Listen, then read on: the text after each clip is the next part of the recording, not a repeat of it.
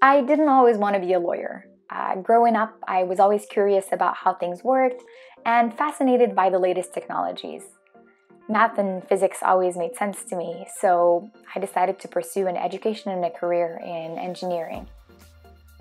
After working as an engineer for a few years, I pitched a new idea to the company's Innovation Council. They liked it and they invited me back on the board. I really enjoyed listening to all the other innovations, getting various disclosures, and hearing all these great inventions. It was so intellectually stimulating and fascinating to me that I decided to go to law school to become a patent lawyer and help all these innovators protect their ideas and monetize their inventions and also continue being on the forefront of the latest technologies.